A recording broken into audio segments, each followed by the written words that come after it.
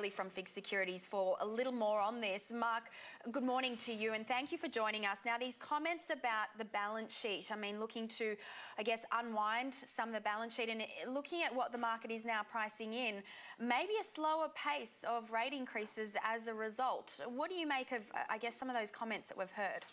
Yeah, good morning, Leanne. I mean, I guess the key part there is actually he, on Friday, started to try to correct the market's interpretation of what he said previously in the week, where, as you rightly point out, in terms of if the Fed is starting to reduce its balance sheet, that's kind of is almost a pseudo rate hike, and therefore Dudley's comments initially were interpreted that maybe the hike of the actual cash rate, the Fed funds rate, would actually be slower than expected. Now, he corrected those on Friday, which is why you saw fairly significant moves in the US Treasury yield intraday on Friday in the 10-year. So we went into the session in New York, obviously on the back of the US strikes in Syria.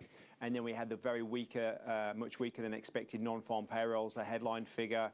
And that set the Treasuries up to rally, and the 10-year yields dropped down to as low as intraday 2.27%. But as you rightly say, after Dudley's comments, you did see a backup in terms of prices. Yields did move higher, and I think they closed at around about 238 in the 10-year. So that was a key driver for the session, not anything else but Dudley's comments that in terms of some of the misinterpretation that we'd seen prior, he was trying to correct those. And as you rightly point out, that kind of fed its way in terms of market expectations that hikes would probably continue at the pace expected, so maybe 2 or even 3 more hikes this year. Whereas before, I think the market was certainly interpreting Dudley's comments that maybe we would get less than had previously been expected. Mm-hmm. Now, if we were to see, I guess, the 10-year yield moving back towards 2.5%, do you think this would underpin the US dollar, especially if the Fed does continue to signal at least 2 more rate hikes before any sort of short pause there on their balance sheet? What do you think we could see in the US dollar? Yeah, look, I think that's certainly going to be the case. You see, if the Fed highlights that it's going to continue on its path as expected, 2 or 3 hikes this year.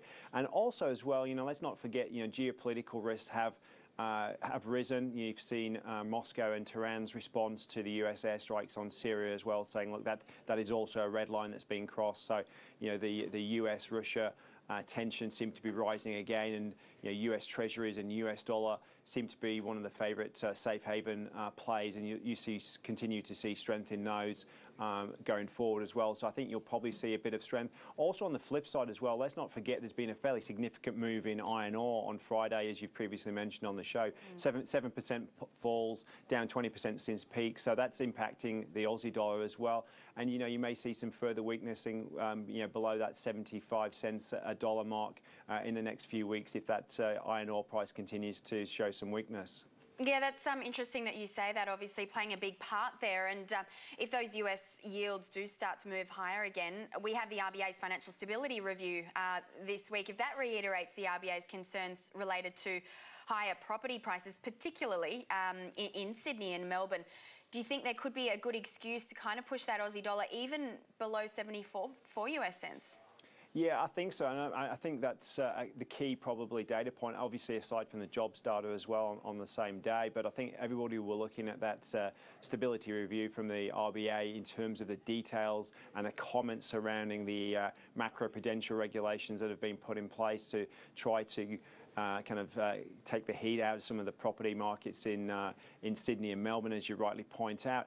I also wonder whether we're going to get to the stage as well that that's whilst macro-prudential is actually a sharper tool than broader interest rate policy, we might actually see some macro-prudential policy down at the postcode level, very similar to what we've seen in Canada and also in New Zealand, where they are targeting the eastern seaboard markets, whereas Perth is just recovering and probably Brisbane is also kind of further along that recovery path. So, you don't want to see those markets, especially Perth, being kind of tarnished with the same kind of taking the heat out of the property market as you're seeing in Sydney and Melbourne. So I think you might even see some kind of more targeted macro-prudential rules coming in down the line if the heat doesn't get taken out of the market. And we saw very strong auction clearance rates in Sydney and Melbourne over the weekend as well, which kind of adds that to the pressure on the RBA.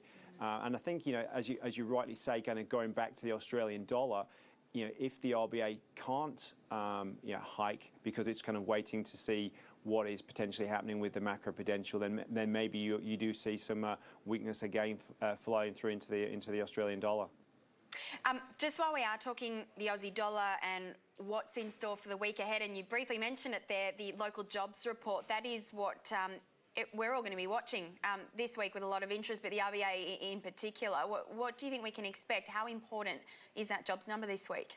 Yeah, it will be pretty important given the weakness that we saw last month in March. Again, everybody will be closely watching that split between full-time and part-time. There's been a very weak trend there.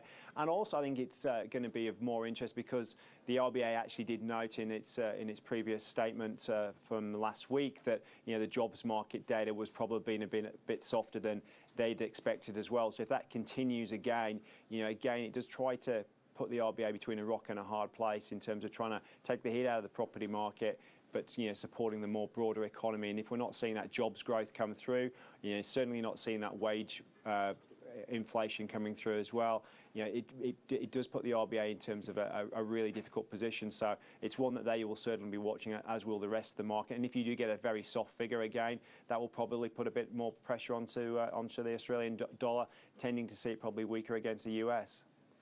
All right, well, that one will be closely watched after, I think, the Aussie dollar, one of the worst performing currencies last week, as you say. I mean, the iron ore price adding to those moves there. But look, lots to watch. Mark Bayley, as always, it's been wonderful getting your insights. Thank you so much. Leanne, have a great day.